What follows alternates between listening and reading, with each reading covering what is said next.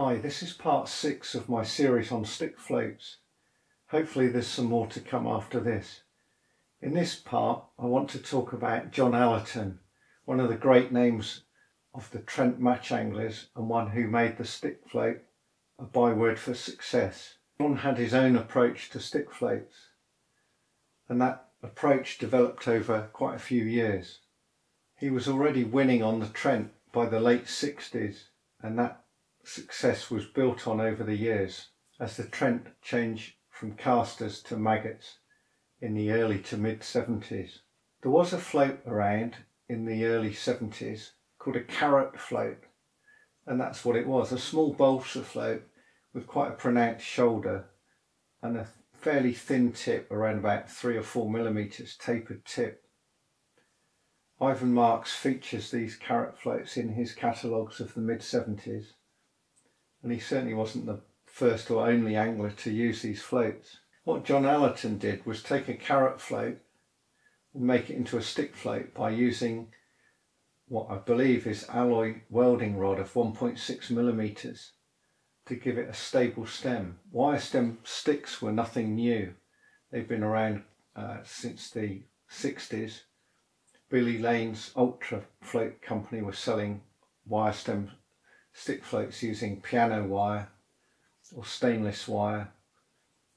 But these alloy stem floats fish differently. With that shoulder you could hold them back, overshot them.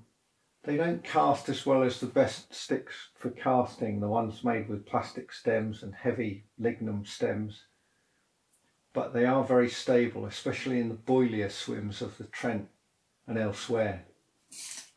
I've got a good selection of John's range here. The original ones, which are ones like this, which I'm showing blown up. A fairly slim float, fairly short tip, around about 1/4 of an inch long, around about 4 millimeters thick. The Mark II float, which is this one, it's got a thicker body, more of a taper to the tip, less of a shoulder, and the Mark III ones, which are these, are more the carrot top, the longer tip, an even thicker body, and a fairly bulbous bit near the top of the body, and then tapering off, all with the alloy stems. There was more to John than just floats. Fantastic float control is part of his success, and he also used to experiment with maggots and casters, especially the mid 70s onwards.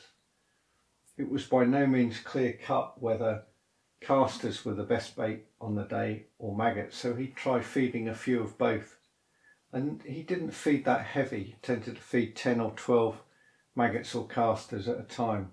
Some anglers at the time talked of giving them a gallon, feeding 4 pints, 6 pints, even 8 pints, which might be good if you had a massive head of chub queuing up for the bait. But the roach needed something more subtle.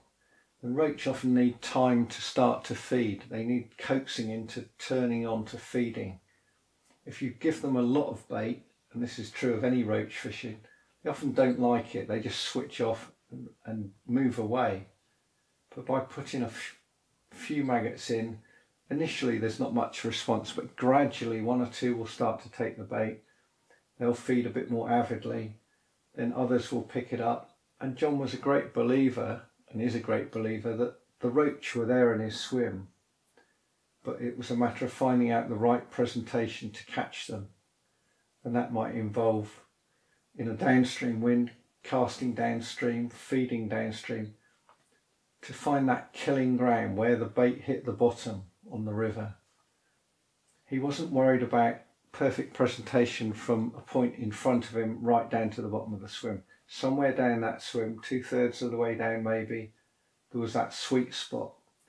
Getting that float to go through absolutely right in that yard or so, that's what mattered. To aid him in a downstream wind, he might use backshot number 8s, even 2 or 3 of those. And he favoured a long rod. There have been a few rods with his name on over the years, principally made by Tricast. I've got the latest one, the Premier Match, 13 foot. But one of his favourite rods was a 20-foot rod, Milo New Era, cut down to 17 feet. And with that he could gain a bit of extra control in bad windy conditions. I think the main lesson to learn from John Allerton is that you've got to do it right. You've got to work on your floats, get the right floats, work on the shotting, work on that feeding. The feeding is important. Don't rush at the roach. Be patient. And once you've got them feeding, find out the presentation that they want on the day. His consistency was absolutely amazing. His match career spans a far longer time than John Dean's ever did. And when the river became quite tough in the early 90s, he switched to commercials where he still fishes.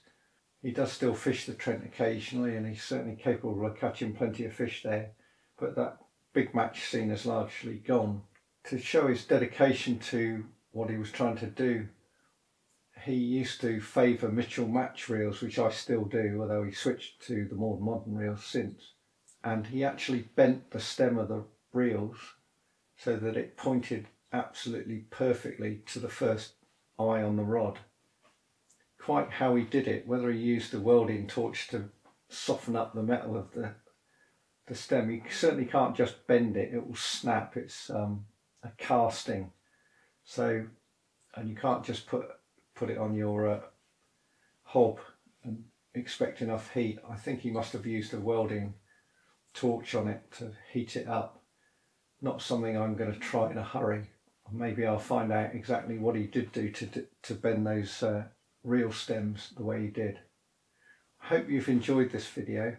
John's floats are still available if you look online. I've got no commercial interest in those, and they're a slightly different float to the ones I've shown you on here, but still more or less the same float. And other manufacturers have made similar floats over the years, including Drennan and Preston, Dave Harrell and so on, with alloy stems, and I've made a few myself. With stick floats, experiment if you like, make floats. They're not hard to make. Electric drill will act as a lathe, bit of sandpaper. Just need to centre the stem, a couple of coats of varnish, bit of fluorescent undercoat white, and then fluorescent, and off you go. So again, hope you've enjoyed this. I may yet do another one on stick floats, we'll see. I'm just going to leave you with a brief reminder that not long ago it was late summer. As we move into autumn, the roach are still around, and as the weed drops we move into the proper winter fishing. See you soon.